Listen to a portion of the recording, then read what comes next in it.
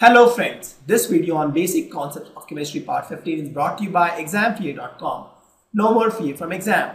Before watching this video, please make sure that you have watched part 1 to part 14. Now we'll understand something called limiting reagent. In a chemical reaction, sometimes we see that you have reactant 1, reactant 2, right? It gives product. So if let's suppose this guy is less, for example, in this reaction we know that 10 grams of this reacts with 20 grams of this to give product. So you may keep these 20, but instead of 10 you make it 5. What will happen? After this guy is exhausted, this will not be able to react. So this guy will act as a limiting reagent because this guy is lesser in quantity than required. So for example, in this typical reaction, 10 grams of this and 20 grams of this was required to form some product. So instead of 10 grams, this is only 5 grams. So after all this 5 grams is consumed, this is not there. So reaction will stop, right? So this guy is limiting the reaction, and that's why it's called limiting reagent. So that means you can see that in a chemical reaction, the reactant which is present in lesser amount, then it is required, right? The one which is present in lesser amount, it get consumed after some time and no reaction take place.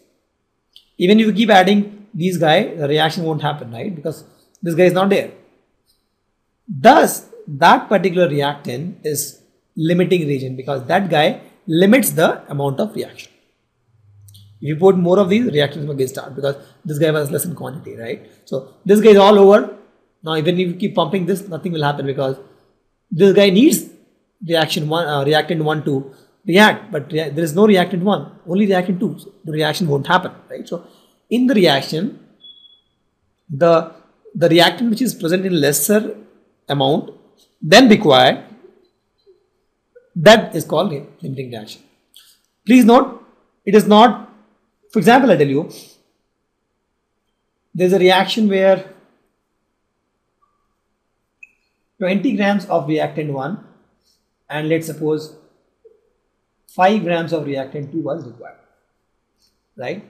Now instead of 20, let's suppose I have 10 grams of reactant 1 plus 5 grams of reactant 2. In this case also, this guy is my limiting reagent. Plus, but if you see, this guy is 10, this guy is 5. So don't just compare these two numbers. See, you can't say that in this guy, this reaction, this guy is 10 grams, this guy is 5 grams, so this guy will be limiting reagent. It is not the case. The case is for 5 grams of reactant 2, 20 grams of reactant 1 is required. But in this case, I have only 10 grams. So you have to just find how many grams of reactant 1, how many grams of reactant 2 are required. Then you have to find, if you find the ratio, which one is lesser. So in this case, for 5 grams of reactant 2, my 20 grams of reactant 1 is required. But in this case, I have only 10 grams of reactant 1. So this guy is my limiting reagent.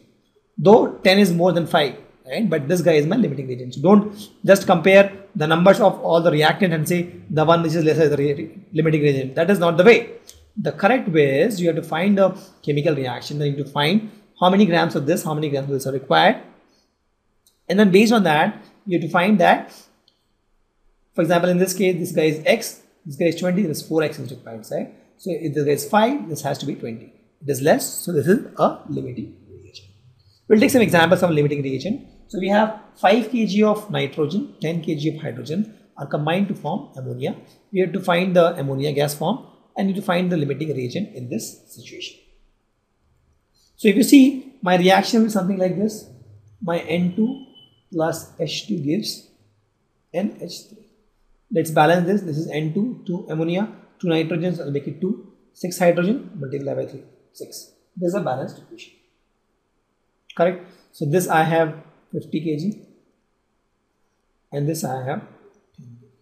But let's see how much it is required. Right? Let's find the, from this reaction I can say that 1 mole of N2 requires 3 mole of H2. Correct? So 1 mole of N2 is 28 grams plus 2. 28 grams of N2 requires 3 into hydrogen, H2 is 2. That is 6 grams of H2. So I can say that 28 grams of N2 required 6 grams of H2.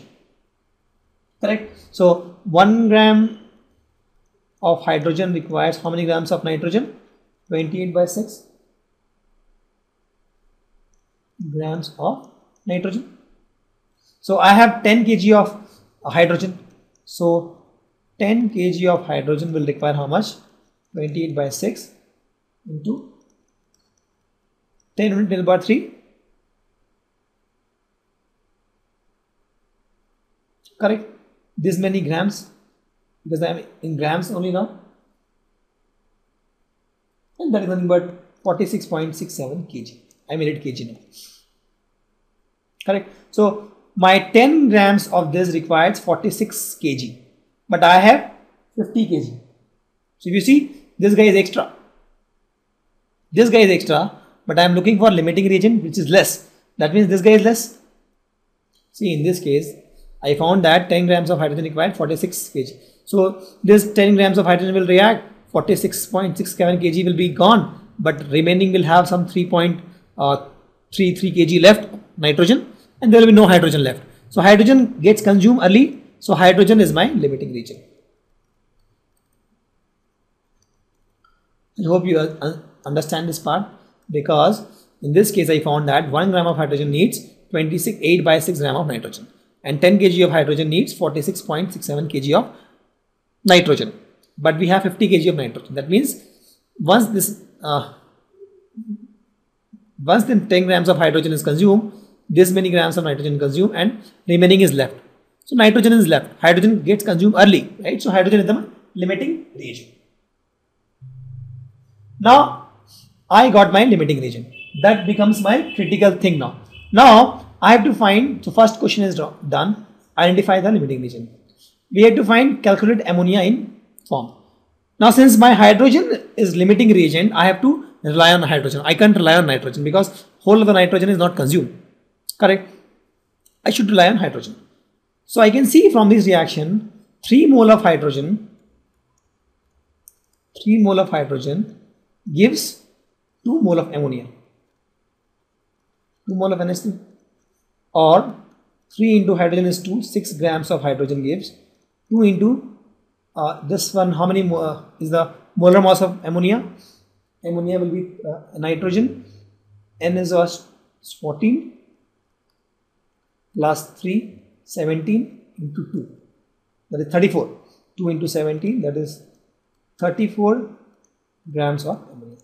So 6 grams of hydrogen gives 34 grams of ammonia.